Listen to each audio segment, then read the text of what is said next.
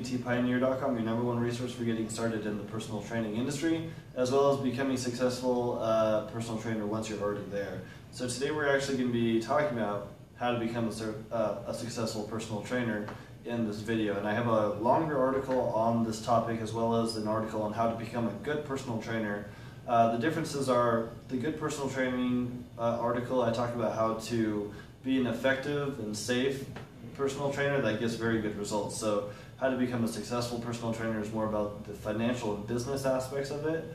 So let's dive right into it. So one of the biggest things that you need to do is you need to build a brand for yourself. So obviously it doesn't really matter if you're working in a commercial gym or a private studio or you're working for yourself, you still need to build a brand. So if you're working in a commercial situation, obviously you don't own the company if you're working for 24-Hour Fitness, let's say. But in that situation, you are your brand. So your name as a trainer, you are your own brand. So what you should be doing is you should be making business cards is one of the coolest things. I think you can get like 1,000 business cards online from a bunch of different sites that look really cool for maybe like $15 or $20 total. And so what your business cards should have on them, the biggest thing at the top should be your name. So personal trainer, Tyler Reed in my case. And then under that, your maybe certifications and all the specialized training that you do, whether you work with athletes or you work with people trying to lose weight or bodybuilders or whatnot.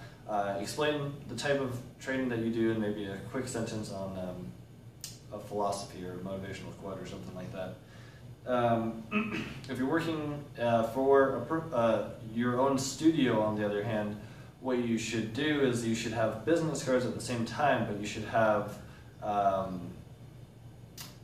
your studio's name as your brand, obviously. And under that, the type of training that you specialize in, and maybe once again a motivational quote.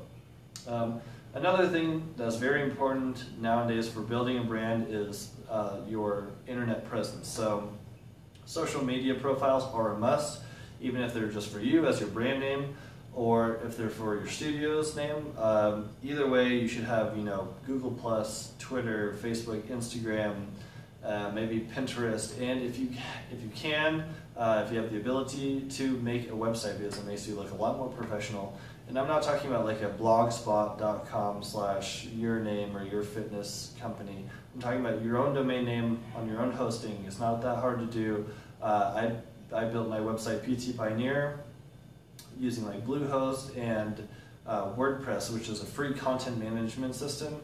It's incredible, and you can do a lot of things without having to code. So check out WordPress.org or WordPress.com after this video as well. It should be helpful for you guys.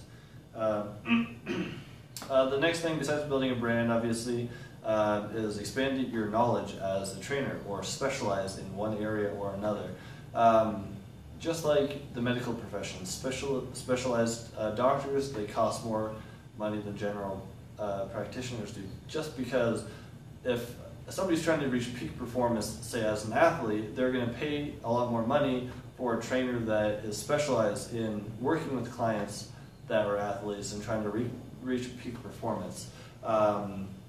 You could, if you specialize, if you take advanced certifications and you gain a really wide knowledge in the personal training industry, you could have more skills to promote in your business, and people will come to you as the expert in these areas, say corrective exercise or weight loss or bodybuilding or performance training. The more specializations you have, the more value you're worth to clients, the more money you can make overall. The last topic, I touched upon it a little bit before, is working for yourself. So if you're working at a commercial gym right now, there are, obviously it's a good way to get your foot in the door as a personal trainer that's just starting out, but you make a lot less money than you would working for yourself. So at a commercial gym, you have the gym taking about 1/3 of what the client pays, the salesperson taking about 1/3 of what the client pays, and you get the remaining 1/3, which is maybe $20 an hour out of the $60 that your client's paying for your time for the hour session. If you're working for yourself, on the other hand, you could be charging $60 for a one-on-one training session for an hour and make 100% commission. There are some upfront costs, of course, including if you need space to train, you might have to rent out a studio, which might be like $1,000 a month, depending on where you live. Or you could work out in your own home, you could work out in your client's home, or if the weather permits it, you could work out outside with your clients. So not only can you make the whole amount of money that your clients are paying, but it's a lot more fun being your own boss. You can set your own schedule, and all the profits are yours as well, and it's your business. It's something that you own, which is super cool. I really like that. Some other upfront costs that you might need are personal training insurance. You need that because if you're at a commercial gym, they usually have personal training insurance for you. But if you're working for yourself, you're going to need to cover yourself. So it's about $150 a year, which is not that expensive. You'll also need to pay for equipment, depending on what type of clients you have.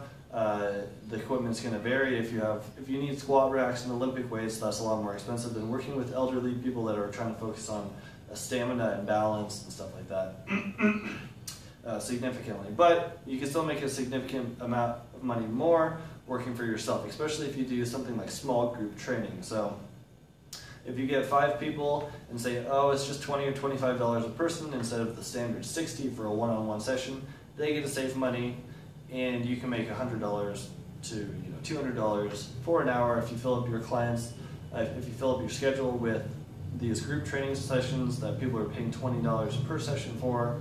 Then you're in the money. You're making a lot of money, and you've now become a very, very successful personal trainer.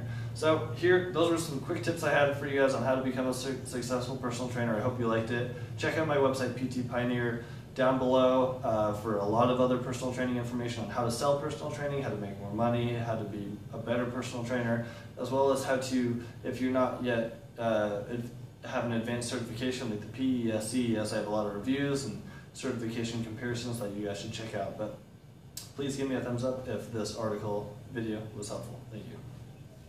For study guides and discount codes on some of the top personal training certifications, head to ptpioneer.com. The link will be in the description down below. I have a step-by-step guide on how to become a personal trainer, how to make a lot of money once you are a personal trainer, and much more essential information on getting started as a personal trainer for you guys to check out. Until next time, guys, happy training.